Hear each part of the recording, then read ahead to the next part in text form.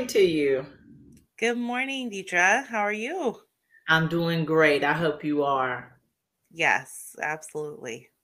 Well, we have a very comprehensive issue to discuss today. It is your story, it is your life, and I want to get the full effect of that and do it justice. And I want to get that out here for people to really hear this step by step approach about a serious situation, a challenging mental and physical situation you and your family had to endure, and you had to get an abortion of a child you were carrying, and due to a medical situation. And so you've written this in a book, and your book is called Face everything and rise. Face Everything and Rise. Okay, so let's go ahead and get into the book and the situation that prompted the book. So before you had to have an abortion, Kelsey, were you pro-life or pro-choice?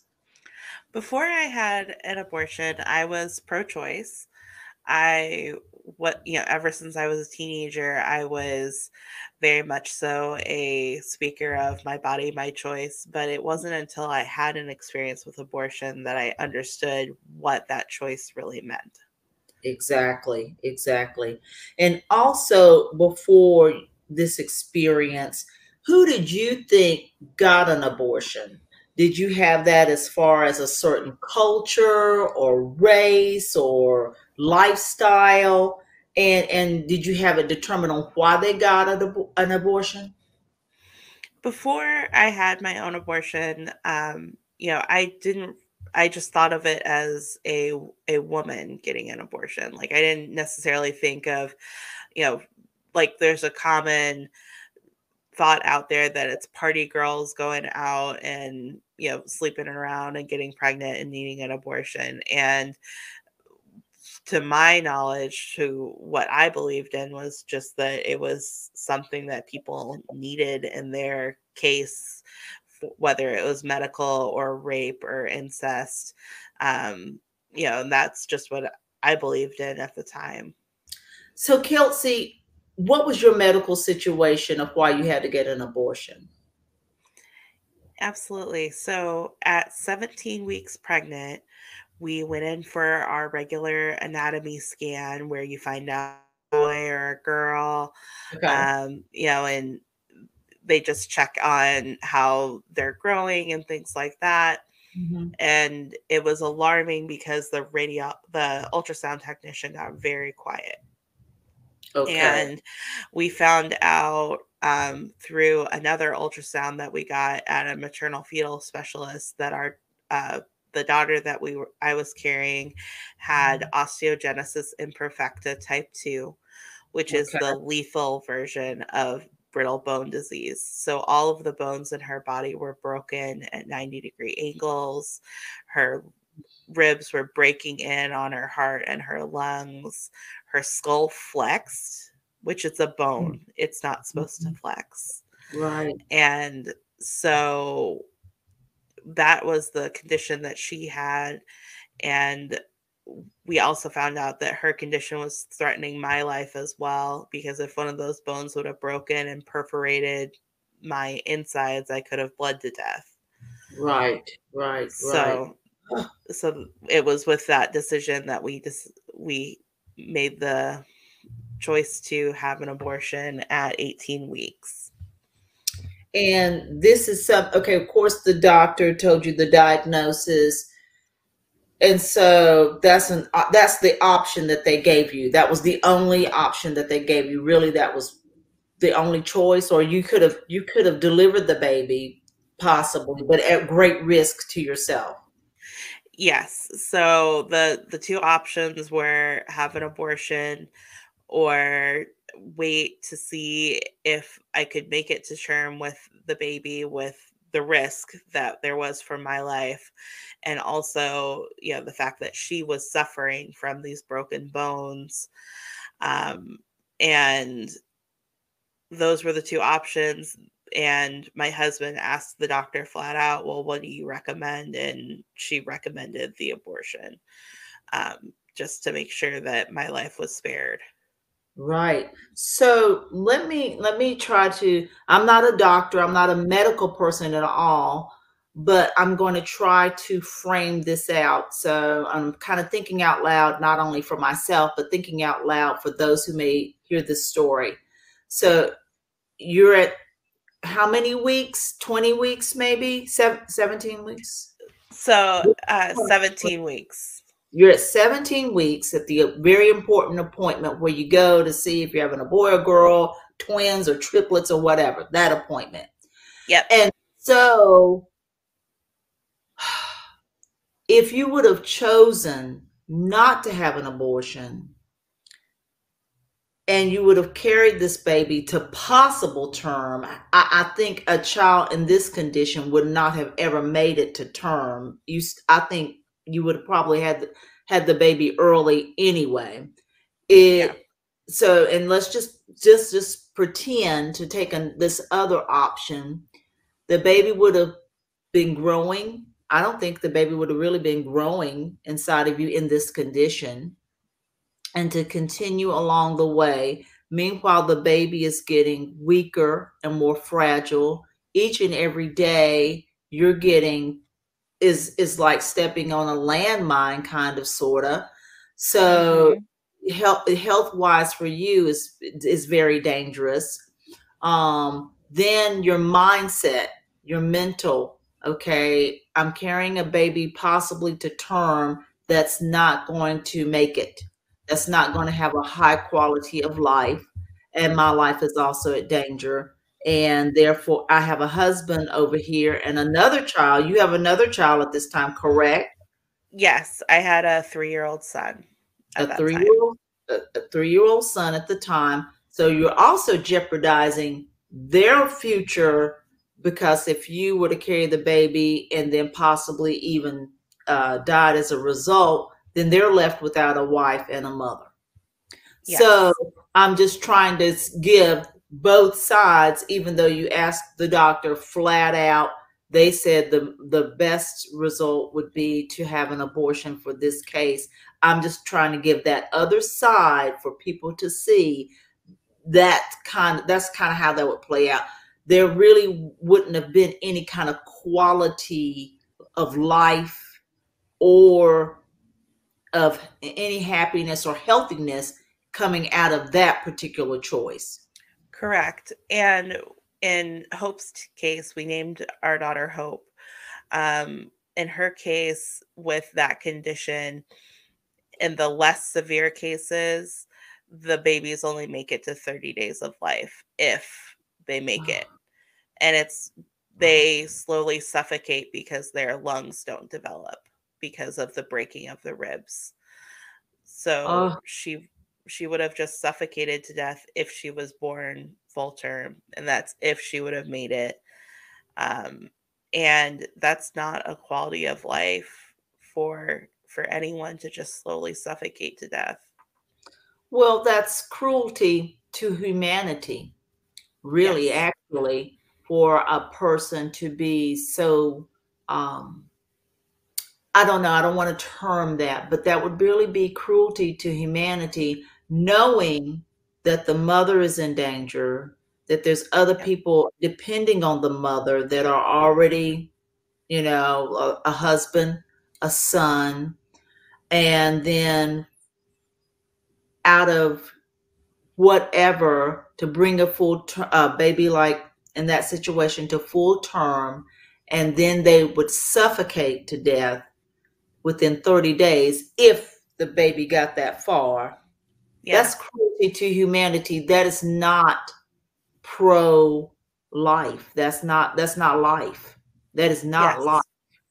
Yes. So, although this is my editorialization right here, I don't think anybody likes abortion. And I think when you hear people on TV, certain politicians, the people that believe in them, they act like that women, whether it was the women from the days prior to Roe v. Wade up until now, they act like women like this choice and that Yeah. people take it lightly and that abortion is a light thing. It is not. It is a very heavy medical procedure.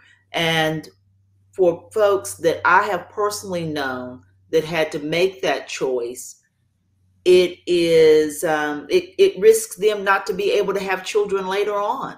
So when they're among their other friends who have children, a lot of times, they're going through some mental challenges about the fact that, well, if I hadn't have done that earlier, then I might have would have had, So I mean, there's a lot to this. There's a lot Yeah. to this. And true, I agree. Life, I love life. I want life. That's not something anybody wants to do.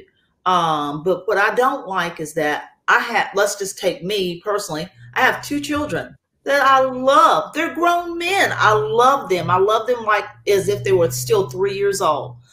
But, I am pro choice, but don't make it sound like I love murder. I Yeah. don't. I don't want abortion per se for anybody, but in your situation, that is, that was a more of a pro-life choice actually to do that, as opposed to not. It was the only option. The term choice gets used like it's the choice of a pair of shoes, but Yeah. it's not. It's the only option to save my life and to end hope suffering, Yes. Yes. and make sure that I was there for my son and my husband. Yes. Most definitely. Now let's go into some of the technical um, facets of abortion. You live when you had the abortion. What state were you living in? Kansas. Kansas. And what's Kansas's rules, laws on abortion? Currently, the laws on abortion is there's a cutoff at 20 weeks, um, and that was that was good for the time that I had the abortion because we found out at 17 weeks. But, unfortunately, I would have had liked to have spent a little bit more time, just to be able to say goodbye in a way with hope. But the law was not on our side for that piece. It had to be by 20 weeks. So at 18 weeks, we had the abortion. So Okay. that's one of the laws that surrounds it.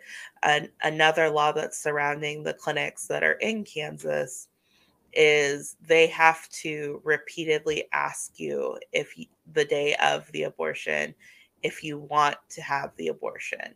And for me, they asked 6 times Oh, if I wanted to be there, if I wanted to have the abortion. And the deep, deep parts of my heart, did I want to be there doing that? Absolutely not. no. But the thing is that I knew that it was the right option for me and for the baby that I was carrying to have the abortion. So it made it traumatizing. It made it agonizing. In addition to that, for the final stage of the procedure, because for me it was called a dilation and evacuation, a D&E. Mm-hmm. D and C is something different for an earlier stage pregnancy, Mm-hmm. that people hear about more often, as well as the abortion pill. But for Mm-hmm. me, it was a D and E because of my stage of pregnancy. And it's an all day affair. It starts out at 7 o'clock in the morning when you get to the clinic, um, going through another ultrasound, and then to see a baby's body that I already knew was broken and broken up and things like that. Being asked several times if I wanted to be there, if I wanted to have the abortion, and then going through with the first stage of it, and then you have to wait for 4 hours for your body to kick in and start the labor process. Oh. And yeah, and then after that, where they get to the part where they actually separate you from um, the the baby, they actually give you something called midazolam because you're Okay. not in a because you're not in a hospital. They can't fully anesthetize you for the surgery, Oh. so they give you midazolam, and it's supposed to make you sleepy, Mm-hmm. and it's supposed to help you forget the procedure. But the problem is that every time I fell asleep, I would stop breathing. Oh. And, and so they had to keep waking me up. So I remember the whole procedure and everything that happened to Hope. And, part of that is the fact that because of the laws that are in place, you Mm-hmm. can't have abortions in hospitals. They have to be in these separated clinics because of funding. If Okay. people have, abortion services available, they lose funding as a hospital. And that's something that we've put in place in our government. Okay. The other piece of it was that during the last part of the procedure, my husband was not allowed in the room with me as a support system. Oh. So, I had very loving care providers, the doctor, the nurses, they were as kind to me as they could be. One of the nurses held my hands and kept eye Mm-hmm. contact with Mm-hmm. me for the as much of the procedure as she could, because she Mm-hmm. was also monitoring my vitals at the same Right. time. Right. Um, but it wasn't the same as having my own husband there to Right. support me. Right. Right. So Right. some of these laws that we've wrapped around clinics are making it very cruel Yeah. for the mother that's going through the procedure. And Yes. then, in addition, since, we've started, or not, we haven't started, but since the war with Ukraine and Russia have started, Mhm. there are several states that have overturned laws supporting reproductive health care. Yes. So, we've Texas kind of started the ball rolling with their 6-week heartbeat bill, Mm-hmm. meaning that after 6 weeks of pregnancy, you cannot have an abortion. They've also made it so that there's a $10,000 bounty on the head of Yes. women who go have an abortion anyway. Yes. And there's several states that are copycatting that. And since we're paying attention to this war over here, these states are overturning it like crazy. And Yeah. especially going into the summer, there, even in Kansas where I had my abortion, they're trying to take abortion out of the Constitution and amend it in Kansas. Missouri is criminalizing abortion, or is Yeah. trying to. There's just all sorts of, Idaho is trying to copy the heartbeat bill as well. Mm-hmm. So is Ohio and Mm-hmm. several other states. So it's turned into this crazy war on reproductive rights, and Mm-hmm. Mm-hmm. it's really sad. It's very sad when you think about abortion in the case of yours, in the case of Yes. rape, and in the case of incest for these laws. Now, let me go back a little bit, and I hope I can remember all that I want to say to you. Yeah. So, with so going back for the audience, you're at 17 weeks. You're told Mhm. this information. Your mind is prepped at this appointment to hear boy or girl, twins, triplets. Then all of a sudden, collapse. You're told about this brutal disease on your baby. The next week, you have to have this procedure. This is a 1 week mind process. Mhm. And so that's for something this drastic and serious, that's a short period of time to come to that conclusion. When Yes. you come to that conclusion, because the state law, you had to hurry up and make such a drastic decision in your life because the state law says after 20 weeks. So you had to hurry up. That affects one's mental health to have to hurry up and make such an important and critical decision about one's own life and the life of another person and the life of your whole family. Okay, Yes. so people don't know or see that these state laws are going to affect someone's mental health, for one.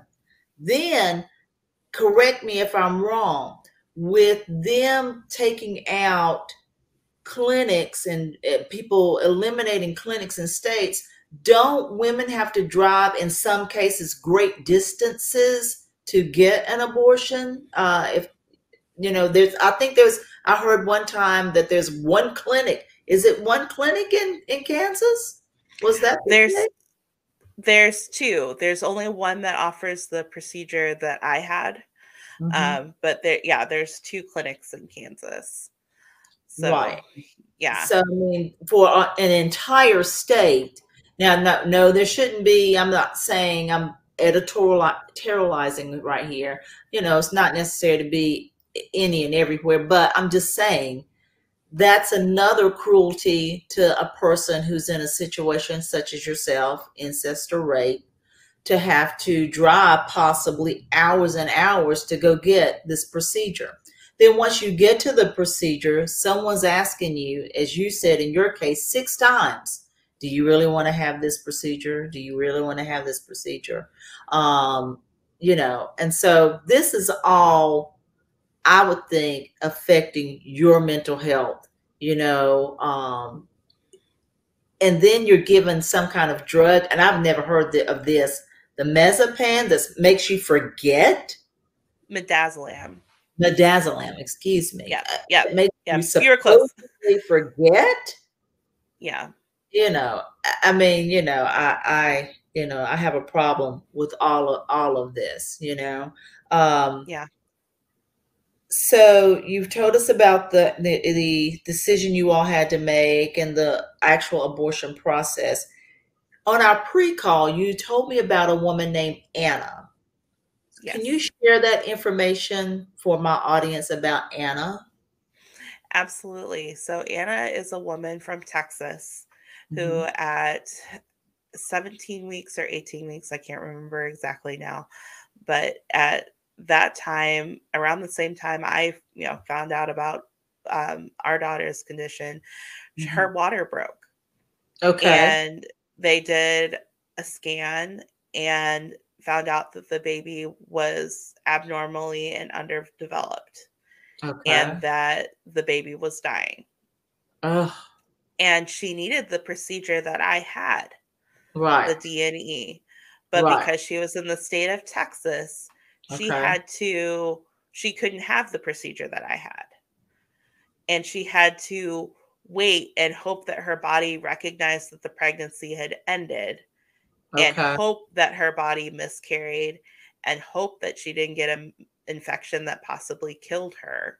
Oh, And it's serious enough that I actually did a women's history day or national day of women with a woman who from Egypt whose mhm. body carried her passed away pregnancy for up to Mhm. 6 months, and she got septic Oh, from the past pregnancy, and that almost killed her, almost took away oh, her life. And it was the oh, same thing for Anna. It could have taken away her life. Luckily, yeah.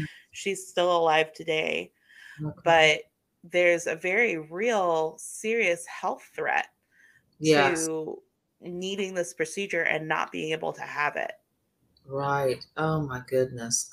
I just so what is your opinion, Kelsey?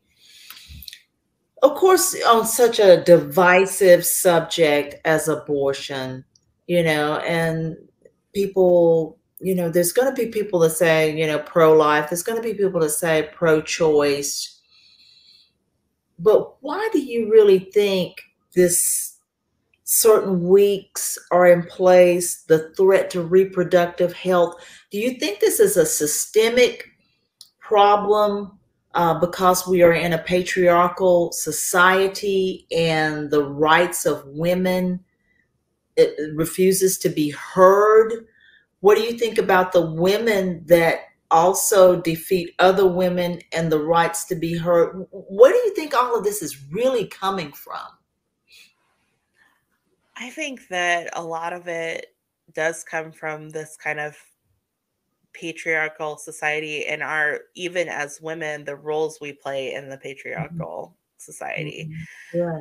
Because really, the narrative that's surrounding abortion right now is this thought of loose women who are going out and partying and getting pregnant.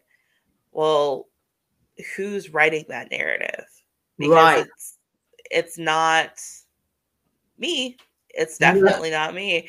And no. it's definitely not women who are having to have these procedures either.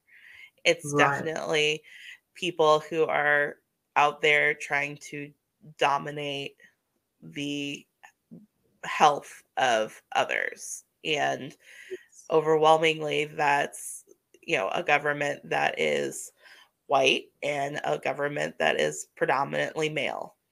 Yes, yes, most definitely, most definitely. And, Madeline Albright, who passed away recently, I saw where she was contributed as to have said there's a special place in hell for women that don't support other women. Now, that's kind of a loosely based, but she's Yeah. credited of saying something like that. And I find it kind of unusual, that all women don't band together to say, we're not advocating murder. We're not advocating killing kids. All of us have a chance to be mothers. So why in the world would we do that? But in these cases where it's a medical necessity, incest or rape, there has to be these circumstances that this mother may have to get this procedure because it actually is a pro-life choice to keep the mother alive and to keep the other family members that are depending on her possibly, to keep that's a whole humanity type of thing. If your life is threatened, if you have been brutally raped, which that's a whole other pathway of mental health and all of these things. So, I just find it very strange that women don't band together for other women. But I just have never understood that.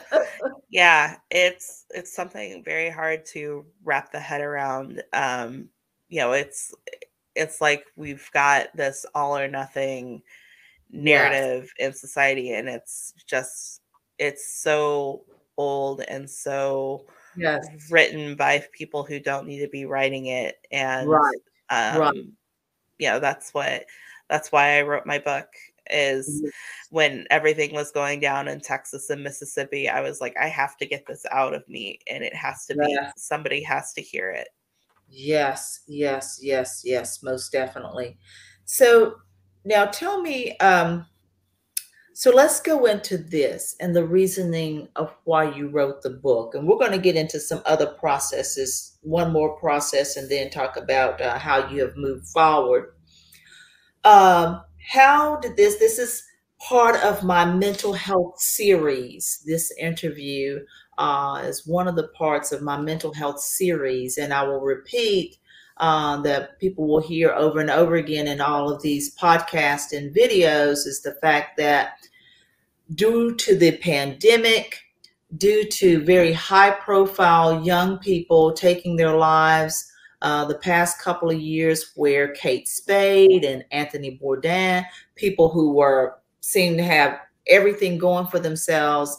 I even know personally of a person, a neighbor of one of my siblings took his life. Um, you know, our mental health is very fragile in this society, and the pandemic did even more so to that. A lot of people celebrate self-care, but a lot of people are still locked up and don't know Mhm. how to take care of themselves. How did this situation affect the mental health of you, your family, and what did you do to move forward? Absolutely. So it was incredibly hard because of the small traumas and the big trauma of having the procedure. I developed post traumatic stress disorder, Uh, and, and it included the flashbacks that you hear about. People from the military having. mhm, It mhm, included flashbacks of the procedure, and I was struggling mental health wise, mhm. to take care of myself as well as Yeah, my family. yes. And during all of this, I was trying to find closure around Hope's death, because we got back just a tiny little bag of ashes from her. Mm, Um, and that's what we had in memoriam of her. mhm. And so I reached out to 7 different churches to try to Yes, have her ashes blessed yes. and have a service for her, because I worked for a nonprofit. My husband worked for the school district. We didn't have a whole lot of money to go to a funeral home to have services. Right. And all 7 churches said no. And it was cruel.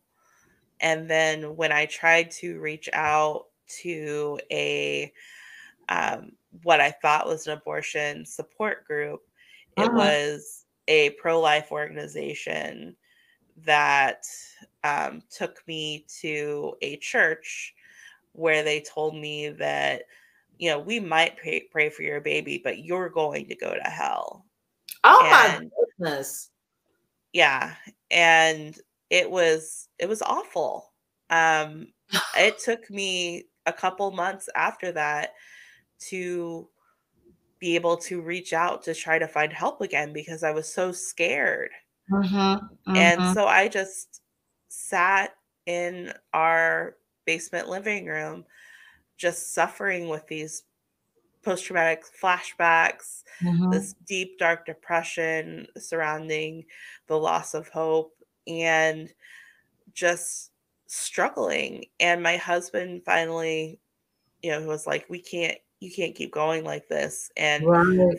found a psychologist that would take us at a cheaper rate, Mhm, since we mhm. were, struggling financially after all of those medical bills came in. Right. Right, right, right. Because even though she died, hospitals still want their money. Yeah.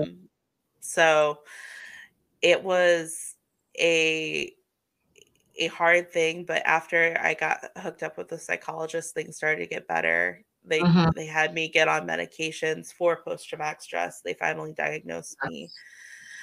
And so I started climbing out of that dark hole, and they started seeing a little bit more of the mom that I was, before Yes.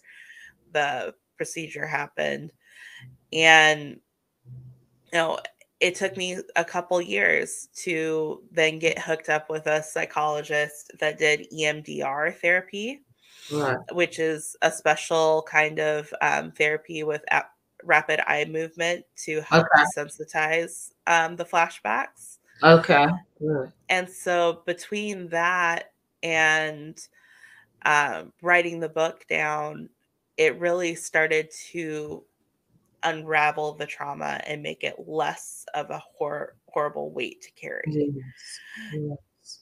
And my big advice to people out there is to make sure that they reach out early and Mhm. don't wait, and make sure that if you have, a support partner already, have them help you advocate for yourself, Yes. or ha- even if you don't ask for it, be in tuned enough that you can have those calls be made for you, even if you can't make them yourself. Yes. Yes. Yes. Yes. So It sounds like you have a great support system in your husband. That's wonderful. A lot of people, don't have that, but that Yeah, is wonderful. And so you have another child, correct? correct. So, um, in 2018, December of 2018, we welcomed our daughter Ember to our family, and she was a surprise. She beat birth control, and um, it was hard. It was very hard to carry her because Yeah. I, kept wondering, she going to have the same disease Hope had? Right. Is it going to be something worse? I felt like a ticking time bomb until the genetic test came back that she was negative for the disease that Hope had. Right. Right. Right. And Right.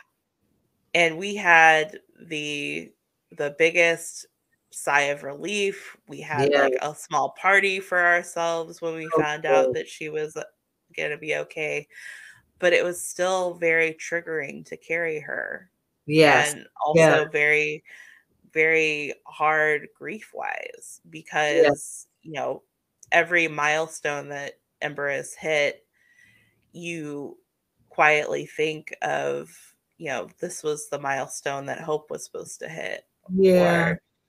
or, she would have been 5 this year. Oh, wow. Yeah. Wow. So it's hard to, not celebrate, but have that small honoring, in the back of your head about Hope.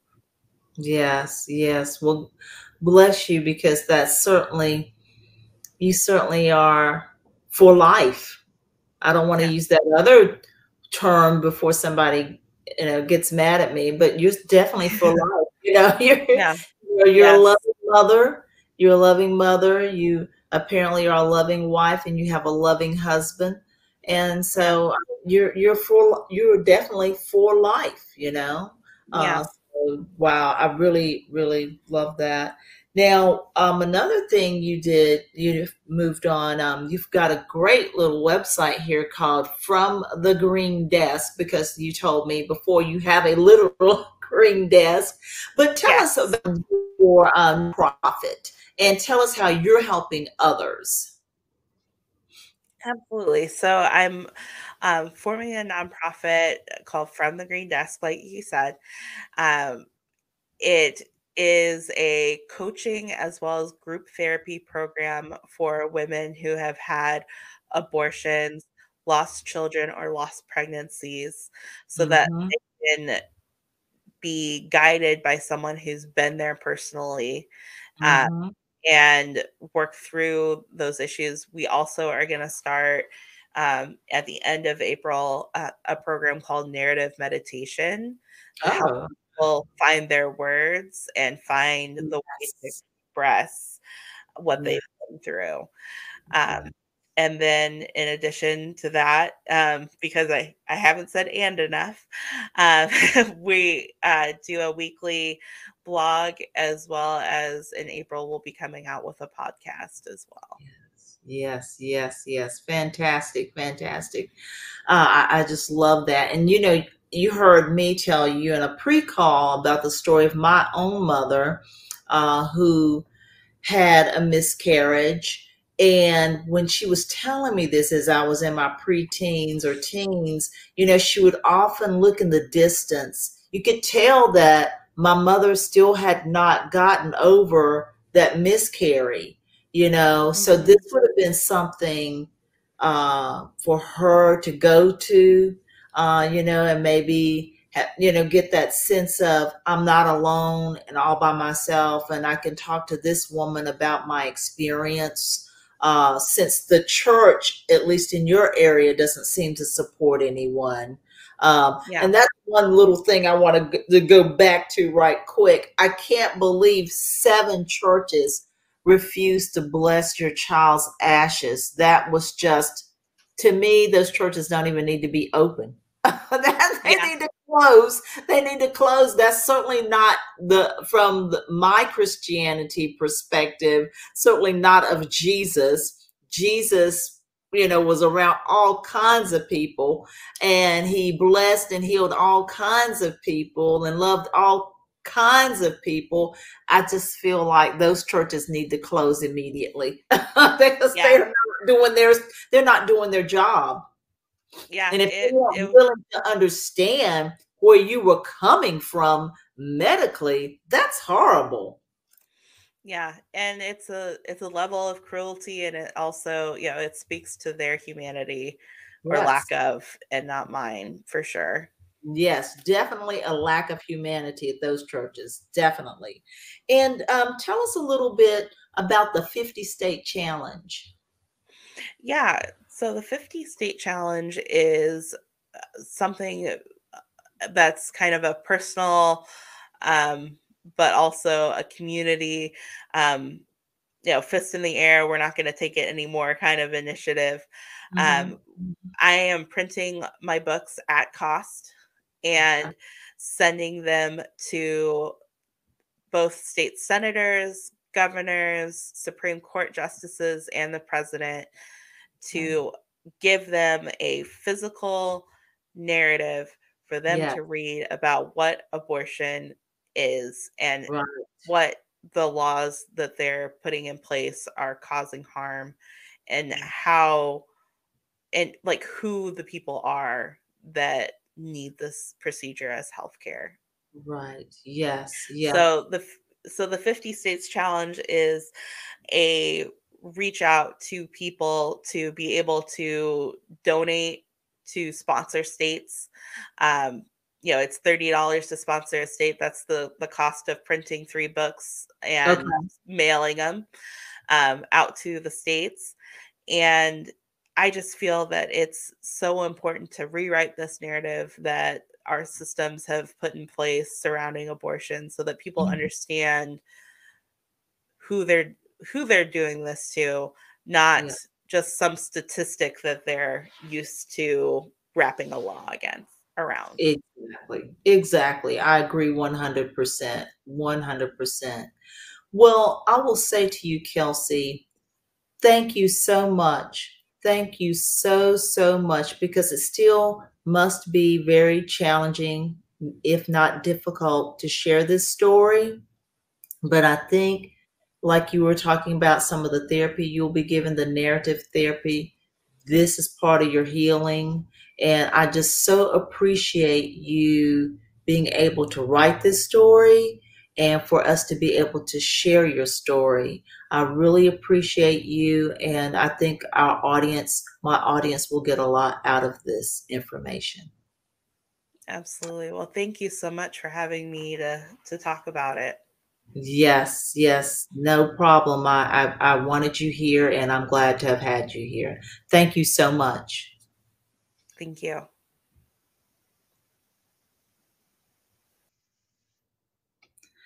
So we'll have all of Kelsey's information down below in the show notes if you're listening to this podcast, or down below the YouTube video.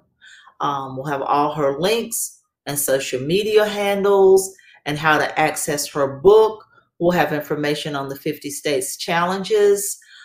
So there you go. You'll be able to access everything, and everything will be time stamped as usual, because we know everyone's time is short, and that you might not always have time to listen to the full episode, at least at first, but you'll be able to go to the different, very important parts of this interview. Once again, this interview is about mental health and the challenges that we endure, and this happens to be around the subject of abortion, which we all know is a very divisive situation in our society. So I hope you were able to get something out of it. I'm sure you will. And just stay tuned to the Bookaholic podcast. I appreciate you listening. Thank you for joining the Bookaholic podcast. We appreciate your support. Remember to subscribe to the podcast, follow us on Instagram at True Bookaholic. You can also email us at readingjunkie@book-a-holic.com. Don't forget to support your local library and independent bookstores.